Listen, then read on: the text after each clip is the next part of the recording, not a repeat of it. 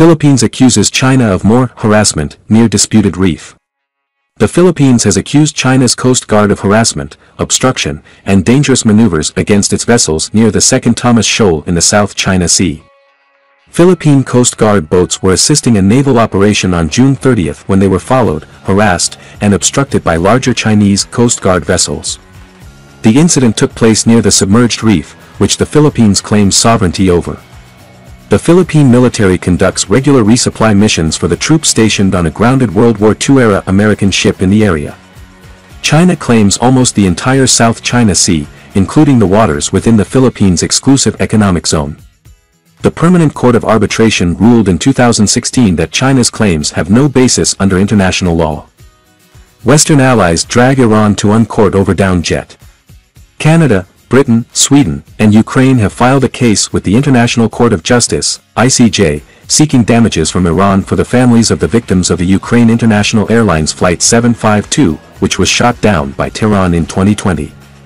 The four countries are asking the ICJ to order Iran to apologize for the incident and seek compensation for material and moral damages suffered by the victims and their families. Iran admitted that its military had mistakenly targeted the Kiev-bound flight, resulting in the deaths of all 176 people on board. The ICJ statement highlighted that the countries claim Iran violated obligations under a Convention on Civil Aviation. The case seeks accountability, justice, and transparency for the victims' families.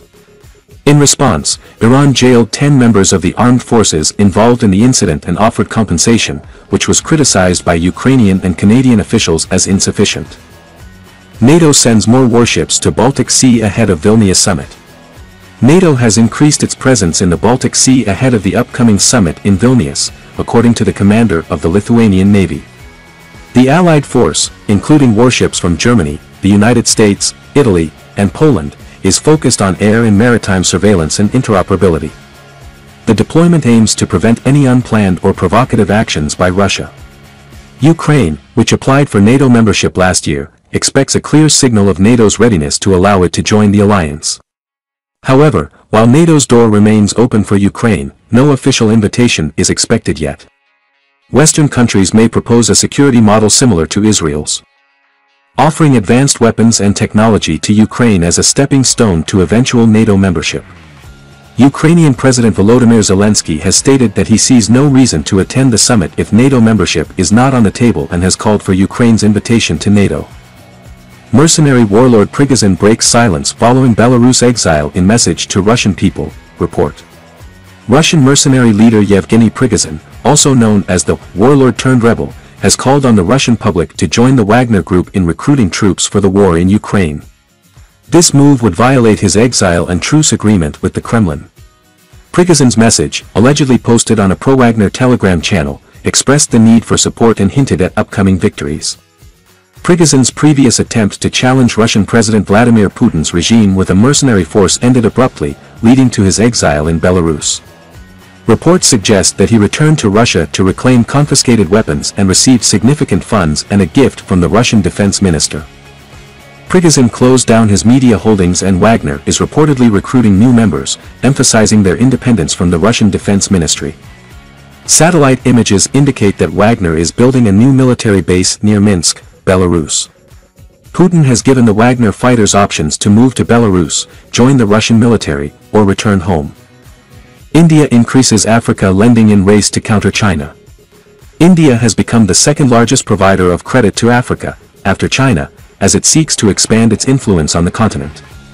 Over the past decade, India extended about $12 billion in credit to 42 African nations, accounting for 38% of its total credit extended. India has opened 195 project-based lines of credit in Africa, 3 times the number in its own region. These credits have been utilized for projects in healthcare, infrastructure, agriculture, and irrigation. Despite China's larger loans to Africa, India is making efforts to boost economic and diplomatic links with the continent, establishing new embassies and consulates and hosting African countries for summits. India's engagement in Africa spans various sectors, including energy, transportation, social housing, water, healthcare, and defense. Xi's metal curbs risk backfiring as G7 seeks China alternative. China's recent decision to implement an export licensing system for gallium and germanium, key metals used in chip manufacturing, indicates its ability to retaliate against the US, Japan, and Europe for cutting off its access to advanced technology. However, this move risks backfiring, as it may incentivize countries to reduce their reliance on China and seek alternative sources. Previous attempts by China to restrict the sale of rare earths have resulted in diminished market share, as other countries have sought alternative supply chains. While China currently dominates global production of gallium and germanium, its market dominance could be further reduced if export restrictions persist. The new export controls may also accelerate the trend of supply chain diversification, as foreign manufacturers seek to shift production away from China. The move raises concerns in Europe about potential disruption to supply chains and may spur discussions on reducing reliance on China.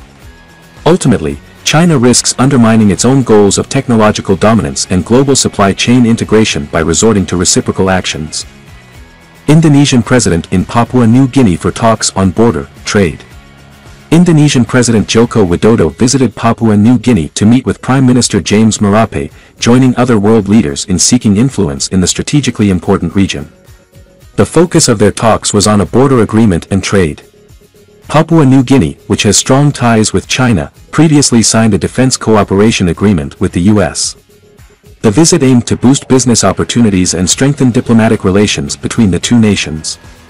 Agreements were reached on customs, combating transnational crime, and reviewing border arrangements. Indonesia also pledged to sponsor 2,000 PNG students to study in its universities and provide funding for Port Moresby's hospital. The leaders emphasized the economic potential of their countries and the positive impact of collaboration on the region. U.S. Navy stops Iran from seizing 2 oil tankers in Gulf of Oman. The U.S. Navy successfully prevented Iran from seizing 2 commercial tankers in the Gulf of Oman. The first seizure attempt on an oil tanker was thwarted by the arrival of the USS McFall, while the second attack on a crude carrier was met with Iranian naval gunfire. The USS McFall responded swiftly, causing the Iranian vessel to flee the scene. Despite rounds hitting the ship's hull, there were no casualties or significant damage. Iran's navy has become increasingly aggressive in the region, having attacked or seized around 20 merchant ships since 2021. The U.S. has strengthened its presence in the Strait of Hormuz to deter threats and protect commercial shipping. Iran denied attempting to seize the tankers, but experts view the U.S. response as a successful demonstration of resolve. China hosts Russian warships that passed by Taiwan, Japan. China hosted 2 Russian warships, Gromky and Sobersheny, that sailed past Taiwan and Japan, demonstrating the ongoing military cooperation between the two countries. The frigates, belonging to Russia's Pacific Fleet, arrived in Shanghai and are expected to conduct joint naval drills with the Chinese Navy during their week-long visit. The visit comes after President Xi Jinping's meeting with Russian President Vladimir Putin in March, where they emphasized stronger military ties and criticized Western interference. China and Russia have been deepening their military cooperation through various meetings and consultations, with a focus on expanding their partnership. Dramatic video released of Russian fighter jets harassing U.S. drones over Syria. The U.S. military released video footage showing Russian fighter jets harassing American military drones over eastern Syria during a mission against the Islamic State group. The encounter was labeled as unsafe and unprofessional behavior by the U.S. Air Force General in the Middle East. The incident involved Russian Su-35 jets dropping parachuted flares in front of the drones and one of the jets using afterburners in close proximity to one of the drones. The U.S. has criticized Russia for carrying out provocative flights over eastern Syria, and this encounter further heightens tensions. The U.S. called on Russia to cease such behavior and adhere to professional standards to ensure the safety of both U.S. and Russian forces.